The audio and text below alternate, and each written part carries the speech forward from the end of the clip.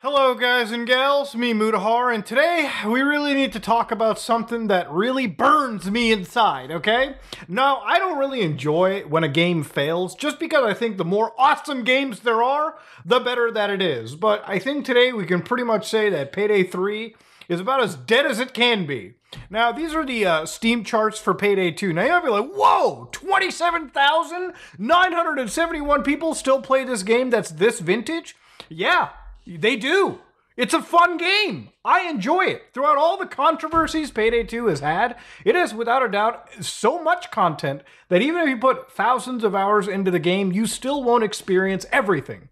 It is the one game that I love playing with my buddy Amaru a lot. Kyle, you know why? Because I love heist games. You know, most people are like, I love Helldivers 2. I love zombie games. I love games where I could rob banks, liquor stores, everything under the sun. If you haven't nailed it down, I'm gonna put it in the duffel bag, I'm gonna run away, all right? I'm gonna steal, I'm gonna be a gangster. And that's probably one of the reasons why I play games like Grand Theft Auto Online. To this day, I just love the idea of being a criminal in a world where I don't suffer any consequences, okay? In the real world, I ain't crypto scamming you, okay? The most you can accuse me of, all right, is promoting an amazing brand that I made with my friends called 1UP. It's absolutely one of the best brands. You like skincare? I love skincare, all right? That's why I made a brand. You done dealing with hardcore Scantron tests? Oh, me too. 50 products? No, you just buy one pump a day, you're good. But ladies and gentlemen, aside from being one pump chumps, one thing to understand is I don't sell you no crypto. I don't sell you no crazy wild pump and dump scheme, right? I leave all my criminality to video games. And that's where it should be. So Payday is one of those rare games where you can be a criminal. You can be a heister, a cooperative heister. There's not many games like this on the market. You know, if I really think at the top of my head, the only other game that comes to my mind is a stupid shitty Rocket Crime Boss, Rocky City. That pile of dung, that's the only other thing. Now, obviously, Payday 2 has had a sequel called Payday 3, and if you remember me making a video on it a while back, it's literally me trying to connect to its shitty launch day, okay? The game launched, and it launched to a fanfare of 69,000 people, all-time peak, okay? That's a perfect number. Just a few hundred shy. And of course, right now, the sequel is at 310 players as of an hour ago. That is actually the average amount of players you can expect. I mean, you're looking at peaks of 415 people, but generally, there are times where this game goes down to absolutely 0 players on Steam. Now, to understand, this game is also played on PlayStation, Xbox, Game Pass, whatever, so maybe the number's a little higher, but that's generally what you're looking at. PC is the most popular platform for this game, and if that's the numbers, woo, it's dead all over the board. Now, why is this game dead? Well, ladies and gentlemen, it chased the live service heroin dragon that is basically plaguing a whole chunk of the games industry.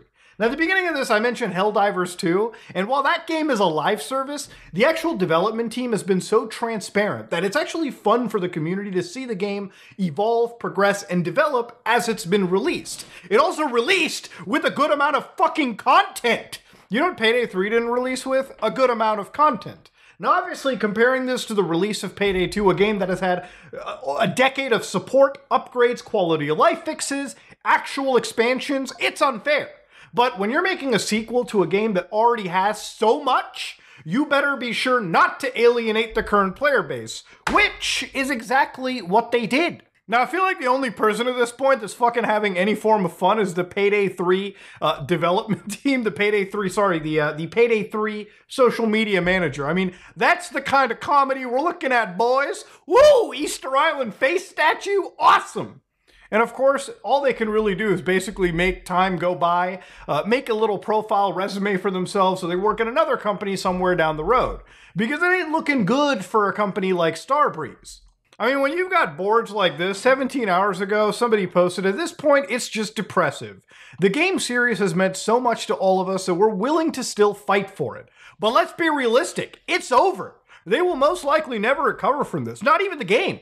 It'll probably be forgotten as much as I'd like to think. Otherwise, Starbreeze should have just sold the IP to another company, or even 10 Chambers themselves. Anyone but fucking Starbreeze.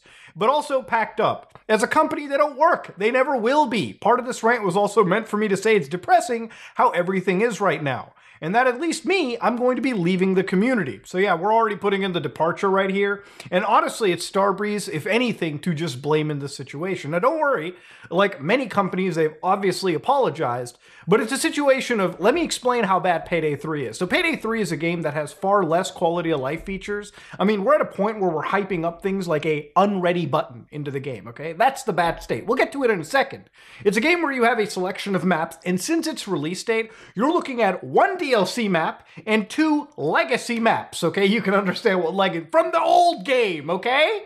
And of course, the actual game's character building, the actual amount of builds that you can make are far inferior to anything you can get in Payday 2, understandably. The weapon unlocking is about as great as 5% of the original game. If anything, all you're really meant to do is basically grind this game, get C quarters weekly, shit that Chris Chan would sell in Quickville. All right, amass a few legendary weapons, and that's pretty much the general gist of the game. The progression is all centered around completing challenges instead of actually playing the game. In fact, one of the biggest problems with the actual progression was going through meaningless checklists in order to actually meaningfully advance your character, which is not something you want to be doing in a video game. I want to play your game, okay, the way I want to play, right? I don't want to play the game in the weird tunnels that you want to keep pushing me into, just for engagement, just for live service numbers. That's not how it works. So obviously, the game also had some pretty severe issues in regards to servers. We've talked about it, but the gameplay itself honestly doesn't even feel much like Payday, all right? Payday is a game that is all centered around, obviously, building towards either stealth or loud. And depending on which avenue you go, you do open up far different paths of gameplay, right? Like, if you're playing loud and you develop a character like the Stoic build, for instance, you could pretty much tank anything the game tosses at you, versus a character that is more inclined to be stealthy, meaning they can literally run across the map, even in front of direct sight lines, and still never get caught. There are multiple different ways to play this game, and all of them are incredibly meaningful and very rewarding. The progression system in the old Payday games absolutely allowed you to progress your character and play exactly the way that you wanted. Something that I feel Payday 3 fairly lacks. Even the maps and the mutations they have do not exactly hit the same levels that Payday 2 does. Now I wanted to show you something really fucking cringe in this situation. So because Payday 3 has done such a poor job, their third blog update is about Operation Medic Bag. Now, if you ever played Rainbow Six Siege, one of the things we had on there was Operation Health, where Ubisoft, like many companies, also realized that even with Siege during its tumultuous launch, and I would know, I played the game since its launch, there were issues that had to be ironed out. Obviously, Rainbow Six Siege is a well-beloved live service shooter right now. Why? That's because the team consistently provides engaging content on a seasonal base. Something Payday 3 has failed to do. Remember, in 6 months, we've barely gotten slightly functioning servers, 1 new map, and 2 legacy maps, okay? It's actually a downright embarrassment. So, of course, this is the funniest thing. This is their initial focus. Just read this. It's even worse than when I looked at Halo Infinite, which is a great game now, by the way. Check it out.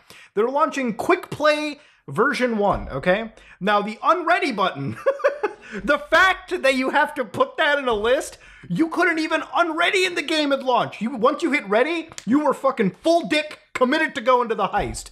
How this feature set was basically ignored when the original game had it, I believe, since launch, is baffling. The Play Again feature. Vote kicking. Yeah, 2024, multiplayer game, and we're still hyping up Vote Kick. Loadout renaming. Something that's been in gaming since COD 4! Controller improvements, recurring smaller content drops, rotating security modifiers, daily activities with rewards. Yeah, because that's what I look forward to. Hey man, I'm home. Let's do some dailies, boys. Let's get those weeklies out of the way. Hey, we got monthlies? Better keep grinding them, boys. Don't want to play any other game. Mask vendor with weekly rotating inventory, merge players into party post-match, communication wheel improvements. Yeah, if that's what you're hyping up in the game, you might as well consider it dead as fuck. So of course, going in forward, ladies and gentlemen, I wanted to read some of the original posts here. And of course, in 2024, these are the improvements in the game, okay? And let me know if you find anything odd about this list. So for one, progression, all right? Like I explained earlier, this game forces you into tunnel vision, so the fact that they're hyping up progression shows you where we're sitting at. New content! Why that has to even be mentioned, you would think a live service game would just consistently give you new content. They've also got UI revamp, which, again, the UI wasn't necessarily even the worst part, but it doesn't stop there. Stability, matchmaking, and server browser. Very basic features, yet that's what they're highlighting. And of course, last but not least, they're finally introducing an offline mode. Now, again, an offline mode is something that should have been bundled with the game to begin with. It's something that happened, it's a complaint that I made when the game initially wasn't working, all right? Why they didn't bother to do this, wait 6 months later, is baffling. Again, the entire concept of this game is amazing. I love heist video games. I really do. But Starbreeze has to have been one of the worst companies to launch this title. You know, this is one of those games where I wish I could show you gameplay and like constantly be kind of hyping it up and glazing it as I make my videos through the days, but this game was just not in a functional state enough to show at all. It's not a game that I was even proud to be considered a fan of. And as close as I am with some of the people in this community, as much fun as I have with the Payday people, there is no other community that has had one of the worst launches that has yet to be fixed. This video was a rant brewing for a long time, okay? I really genuinely expected when I saw the big medic bag dropped that maybe Starbreeze would take it seriously, but it's been 6 months nearly, with almost no tangible update to the game, and that is why we're sitting at 300 players. You know, I shot on Suicide Squad, I really did. I really crapped on that game. But I would be willing to say that the Kill the Justice League game is far better in terms of value than the Payday 3 title. And I'm not even joking when I say that. Even if Suicide Squad crashes every time I play and the game kicks me out, it's still a better deal than Payday 3 in its current state. And I'm not joking when I say that, all right? But yeah, ladies and gentlemen, that's the current world that we're sitting in. You know, honestly, people will say, just play GTA, just play Helldivers. This is like the only heist game. This is like literally the only game in the genre that's trying to make waves. If another developer came out, made a 4-player cooperative heist shooter, this franchise would be dead immediately if you made a serious spiritual successor to Payday 2 that wasn't made by Starbreeze. Absolute embarrassment. But ladies and gentlemen, aside from refunding the player base, I don't think there's anything that can go on, man. This is just embarrassing. If you like what you saw, please like, comment, and subscribe. Dislike if you dislike it. I am out.